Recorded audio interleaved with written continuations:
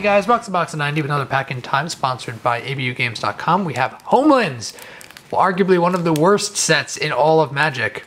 And we have an 8-pack like Fallen Empires. And the packing itself feels different than a lot of other packs, rather flimsy. And yet I still can't open it. My legacy of pack opening, or fail to pack open, goes on. I got it. I got this. I got 3 for a 1/3. Tap a white tap, O+3 on the turn. Very bad. It's supposed to be a wall, but it's very bad. Dark Maze, 5 for a 4/5. 0, it can attack this turn.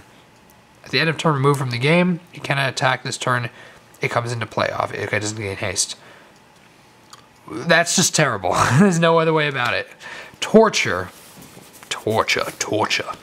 It helps you pass the time until you die. Torture helps you pass the time? Or does torturing someone? I think Grandmother Sengir needs to work on her English.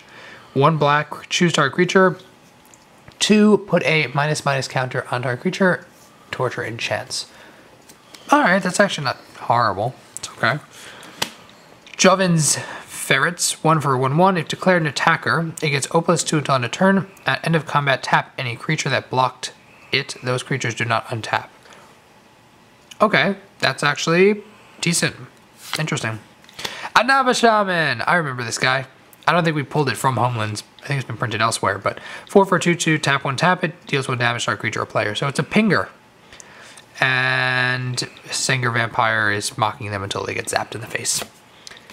Labyrinth Minotaur, a blue Minotaur. Alrighty, 4 for 1/4. Creatures assigned to block do not untap. Wow, okay. Yeah, I'm not going to be playing that card in my deck. Orcish Mine, 3 for Wall of Text. When Orcish Mine comes into play, put 3 or counters on it. Okay, I thought I said or more, but it's or counters. During your upkeep, and whenever target land becomes tapped, remove an or counter from it. When the last or counter is removed, destroy the land it enchants, and it deals 2 damage to that land's controller. So you take a bunch of turns to maybe kill a land for Stone Rain's cost. I'll pass. Giant Oyster, 2 and 2 blue for a 0/3.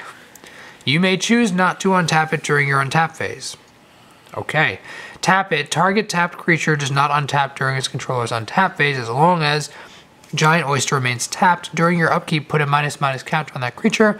If Giant Oyster becomes untapped to each player, remove all counters. So you tap down a creature. As long as it's tapped down, it can get --/ counters on it to kill it. So it's like a really slow removal for 4 mana.